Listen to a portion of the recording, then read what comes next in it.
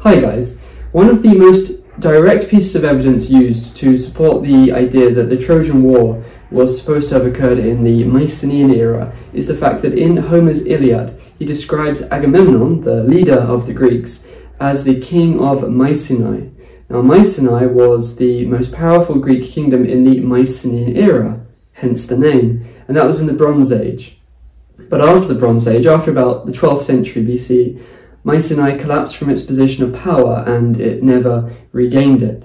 So, according to the way the logic goes, if Agamemnon was the most powerful Greek king, and he was the king of Mycenae, and Mycenae was only the most powerful Greek kingdom in the Mycenaean era, that therefore means that the Trojan War must have been an event, or at least the Iliad must be set in the Mycenaean era.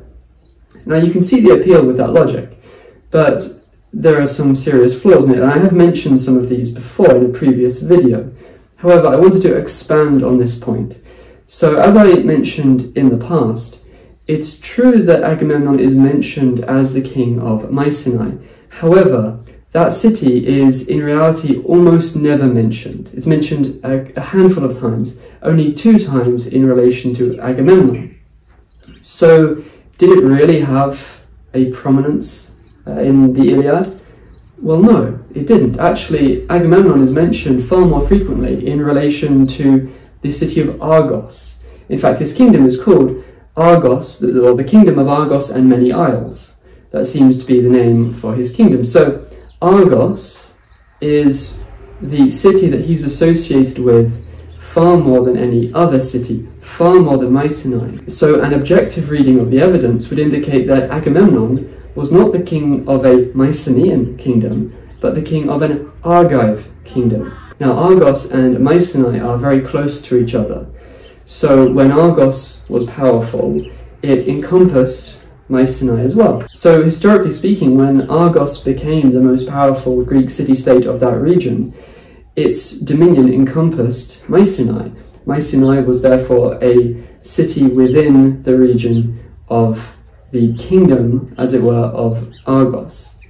Now, Mycenae was not, as some people assume, an insignificant village by that time. In reality, in the 8th century, it actually had reconstruction work done on its famously grand Bronze Age walls, which were still standing and still in use. So in the 8th century, reconstruction work happened on those walls. So there's no reason whatsoever to think that the descriptions or the references to Mycenae in the Iliad are out of place in a later archaic setting. All this means is that Agamemnon wasn't the king of a Mycenaean kingdom, but of an Argive kingdom, and Mycenae was still a prominent place within that kingdom, so every now and then he's called the king of Mycenae, but he's far more frequently called the king of Argos because Argos was the centre of the kingdom. Now I wanted to highlight some parallels to this in other ancient literature. So there are two parallels to this that I found in the Bible. So in the book of Daniel, King Cyrus of Persia is referred to in one place as the king of Babylon. It's obvious why he was referred to as the king of Babylon, because he had in that passage recently conquered Babylon, so he was the king of Babylon. Babylon was a powerful, prominent state within the larger Persian Empire. The fact he's called the king of Babylon doesn't mean his kingdom or his empire was a Babylonian empire, obviously not. He was the king of Persia, he was the king of the Persian Empire, but he's called the king of Babylon nonetheless, because that was a prominent place he was associated with. Now there's another example in the book of Ezra. In that book we find that King Darius, also of Persia, is referred to as the king of Assyria. Now why the king of Assyria? Well, again, Assyria was a prominent place, a prominent state within the larger Persian Empire, just like Babylon in the case of Cyrus. Now Assyria was no longer particularly powerful, but it was still a prominent state within the larger Persian Empire. So we see that Darius is referred to as the king of Assyria, even though actually he was the king of the Grand Persian Empire, and Assyria was just one small part of it. but nonetheless he's referred to as the king of Assyria. So these are two examples that demonstrate the point that a king of a kingdom or an empire isn't necessarily always referred to as the king of that whole region. Sometimes he's referred to as the king of a particular, more specific, but still fairly prominent place within the wider kingdom. So in the case of Cyrus, he's associated with Babylon. In the case of Darius, he's associated with Assyria. But they were both the kings of the entire Persian Empire.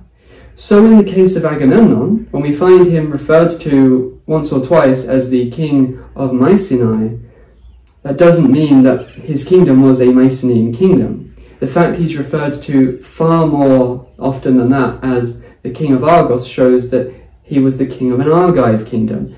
Mycenae, therefore, is mentioned simply because it was still a fairly prominent place within the kingdom of Argos, which is exactly the setting that we find historically in the 8th century, but it bears no relation whatsoever to the Mycenaean era.